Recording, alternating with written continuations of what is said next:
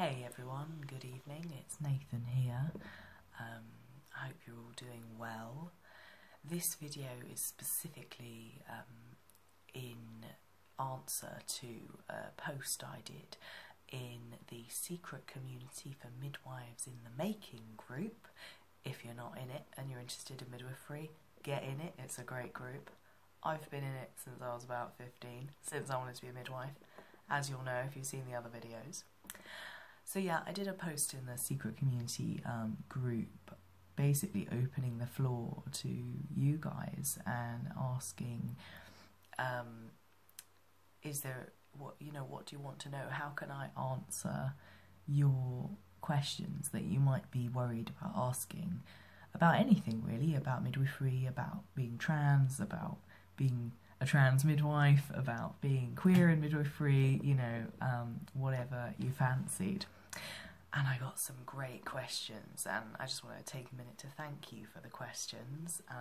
Thank you for being brave enough to ask and be honest about some of the things you've been thinking about. It's important to talk. That's the important thing, that we keep talking, and we can't go far wrong if we're open with each other, I think. So I've got a list of questions here. I've sort of tried to compile them and make them kind of fit together in some kind of order, but it's going to be a bit random. So, first one. How do you look after your mental health as a queer person? It's a cool question, and I haven't prepared my answers at all, so I'm just coming from the top of my head. Mental health is so important, isn't it? It's just as important as our physical health, but it gets very neglected. We are trying to function, especially in high stress jobs like midwifery, and there is a unique thing about being queer and mental health. We are discriminated against group, and that can be really tough when it feels like you're out of place. People don't understand your experience, and often it feels like you're having to advocate for yourself all the time, sort of stand up for yourself, which can be exhausting.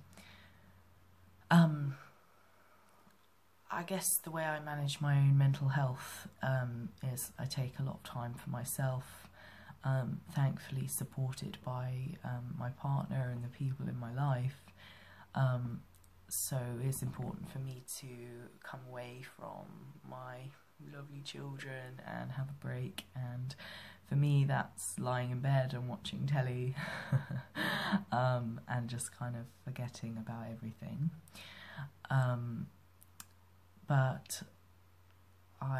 So for me it is resting, taking time away to recover, and I guess also reflecting on stuff. It's a big question.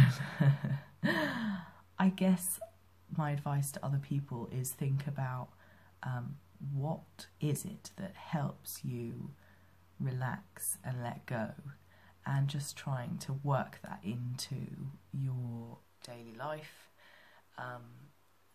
and also look at stresses that may be unnecessary and be okay with letting go of things and giving yourself a break. You don't owe the world answers, so that's the other thing. If people are asking you questions, some days you'll be really up for answering them, and some days you'll be ready to teach the world about being queer and being trans or whatever it is that you identify as, and other days you just won't be, and you just have to be able to say, I think this way you need to prepare in advance a few sentences. One of my sentences is, I don't feel like talking about it today, and then we just move on. So yeah, just being able to be okay with not answering some questions helps me